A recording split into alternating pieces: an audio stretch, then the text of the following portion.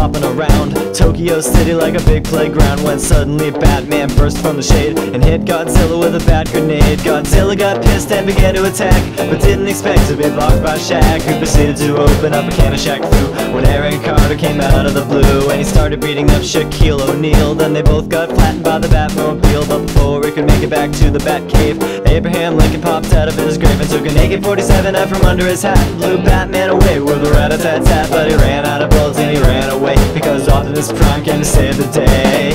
This is the ultimate showdown of ultimate destiny. Good guys, bad guys, and explosions as far as the eye can see, and only one will survive. I wonder who it will be. This is the ultimate showdown of ultimate destiny.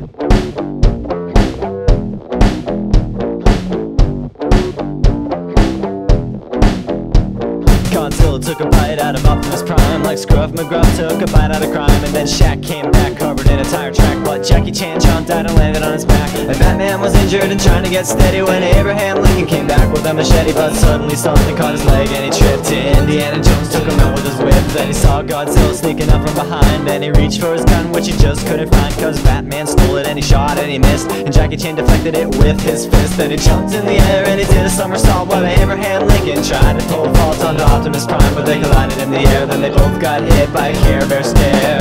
This is the ultimate showdown of ultimate destiny. Good guys, bad guys, and explosions as far as the eye can see, and only one will survive. I wonder who it will be. This is the ultimate showdown. Angels sang out in an immaculate chorus. Down from the heavens descended Chuck Norris, who delivered a kick which could shatter bones into the crotch of Indiana Jones, who fell over on the ground, writhing in pain, as Batman changed back into Bruce Wayne.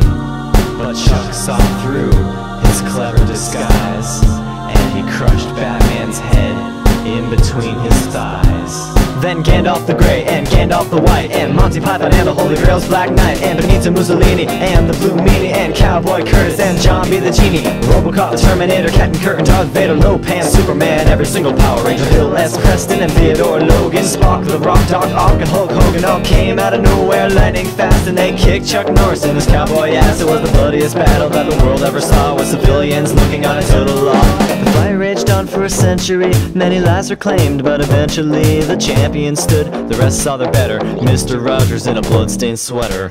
This is the ultimate showdown of ultimate destiny. Good guys, bad guys, and explosions as far as the eye can see, and only one will survive. I wonder who it will be. This is the ultimate showdown. This is the ultimate showdown. This is the ultimate showdown of ultimate destiny.